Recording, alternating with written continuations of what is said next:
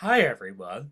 In Harry Potter, this snake was tempting Harry just like Eve was tempted by the snake in the Garden of Eden.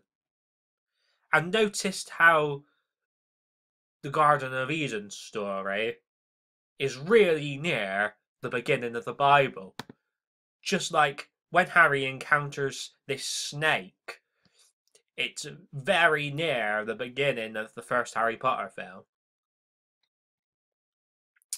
And this snake talks to Harry, just like the snake in the Garden of Eden talks to Eve.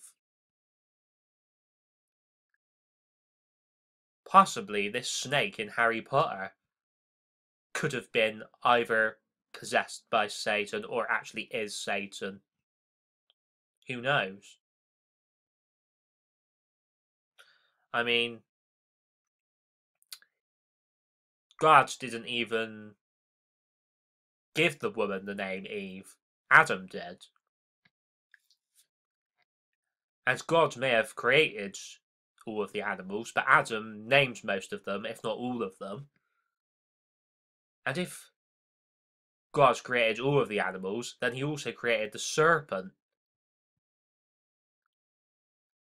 And if the serpent is Satan, then God created Satan. Why would he create a being that opposes him?